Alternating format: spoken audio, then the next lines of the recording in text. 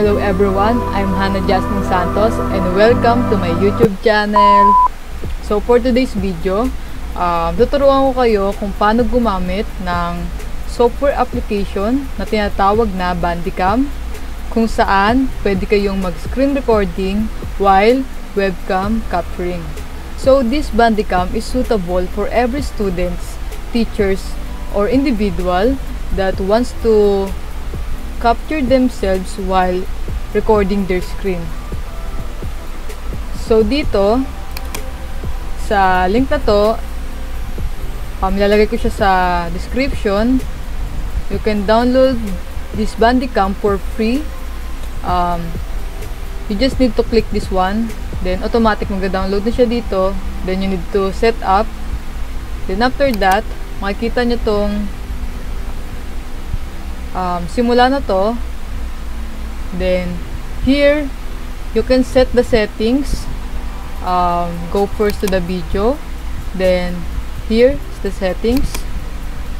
So here makikita nyo yung sound muna tayo.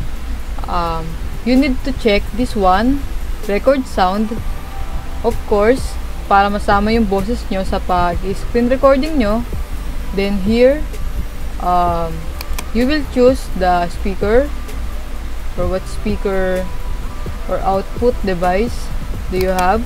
Then here in microphone, pipiliin mo din kung ano yung microphone na meron ka na magagamit mo sa pagre-record.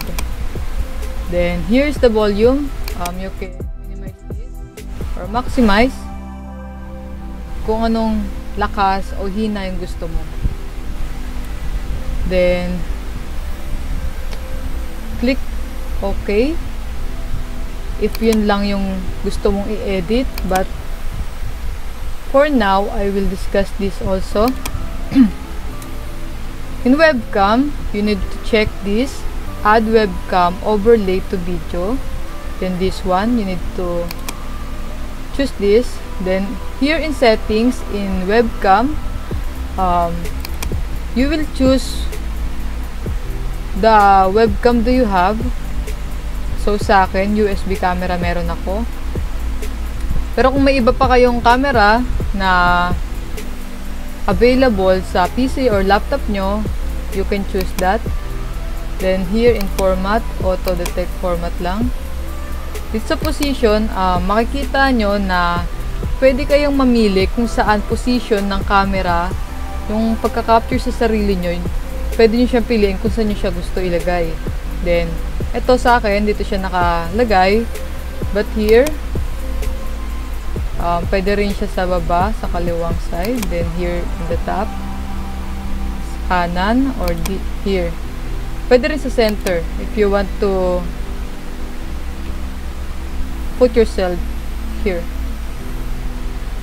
Pero kung gusto nyo na, kunwari dito gusto nyo, wala naman sa pagpipilian, pwede nyo siyang ayusin dito sa overlay size. Dito sa overlay size, pwede nyo siyang lakihan kung anong gusto nyong laki. Pwede nyo rin siyang liitan. And here in exposition, ito yung pa-side. Ma-adjust nyo siya pakaliwa or pakanan. Kunwari dito gusto ko. Then here in Y position, maayos nyo siya ng pataas or pababa. Let's try. Okay.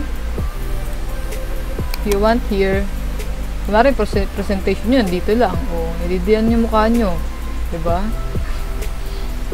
Okay. Then, after that, click OK. Then, we will go to the mouse settings. As you can see, nandito yung mouse cursor. Ito, yung pinang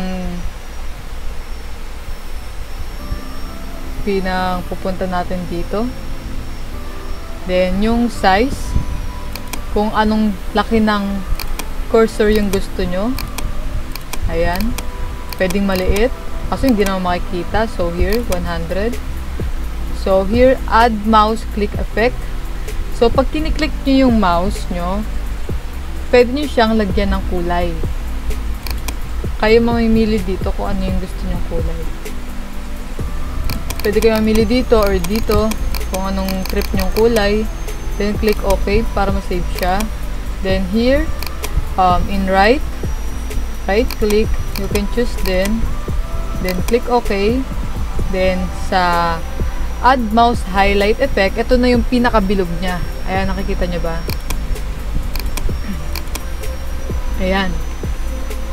Pwede nyo rin siya paliitin, palakihin. Ayan, yung pinaka highlight kung anong size yung gusto nyo. Then after that, punta na tayo dito sa sounds ng pag tiniklik nyo yung mouse nyo. Pwede nyo siyang i-uncheck kung ayaw nyo ng maingay. Pwede nyo rin siya i-check kung gusto nyo mas nakikita, mas naririnig na nakiklik kayo. Then click OK. Then after that, here in logo, you can put your logo. Ayan. Ihanapin nyo lang siya rito kung saan siyang folder nakasave. Then click nyo lang siya. Then the opacity. Ito yung nakikita nyo ng malinaw yung logo. Pwede nyo ring babaan yung opacity kung saan habang pababa mas pa-transparent siya ng pa-transparent. Pawala siya ng pawala. Then here you can also edit the position. Then here in text, you can add text. Just click add. Then type the text that you want here. Example, my name. Then here you can choose kung saan nyo siya gusto ilagay na position. Pwede sa gitna, pwede sa baba, pwede sa gilid, pwede sa taas. Then the size, you can also edit that. The margin, kung saan nyo siya margin ilalagay, or the alpha. Parang ito lang din yung overlay. Pawala siya ng pawala. Then here, the outline. Ayan yung pinaka-outline ng mismong letters. Then the shadows. Pwede nyo may shadows. Ayan, nakikita nyo yung shadows nyo. Pwedeng wala. Then click OK lang. Then in the option, ganyan lang siya. Then click OK. Then after that, you will set na yung screen nyo. Here, kung gusto nyong selected area lang, example, this one. Ito lang yung gusto nyo screen record. I-click nyo to, then ilalagay nyo siya. Then, here in rectangle on the screen, may mga example na size na siya, kung anong size yung gusto nyo, like that. Ayan yung lumalabas na red. Then, in full screen, ito yung pipiliin if you want na masakop lahat ng area ng PC nyo or laptop nyo. Then, after that, huwag nyong kakalimutan na i-check tong add webcam overlay. Kasi pag hindi nyo siya chinek, pag naka-uncheck siya, ang makikita nyo lang yung mukha nyo. Hindi nyo makikita yung screen nyo na may mukha nyo. Kaya dapat, i-add webcam overlay nyo siya para magkasama siya. Then, here, makikita nyo yung start button. Then, pag kinlik nyo na yung start, ayan, mag-screen record na siya, katulad ng ginagawa ko ngayon. Then you can present now the lesson that you want. Pwede sa PowerPoint, pwede sa Word, or kung saan siya nakasave. Like this. Pwede rin sa Google, kung gusto nyo mag-discuss sa Google. Like this, example. Ayan, nakikita nyo yung mukha ko sa gilid while presenting this one. Vlog, video vlog. While discussing, ayan, makikita pa rin yung mukha nyo habang nagdi-discuss. The presentation is continue.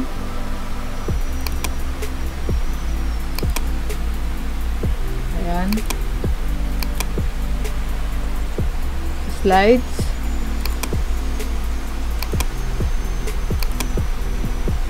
So, while dinidiscuss nyo siya, mapapakita nyo pa rin yung screen nyo while yung webcam capturing nyo. Then, pagtapos na kayo, you can stop this. At pagka-stop nyo, makikita nyo naman sa home. Yan, mas-save dito yung mga video nyo. Yan. So, that's all. I hope you learned something new today. Again, thank you for watching. Don't forget to subscribe and like this video. Thank you.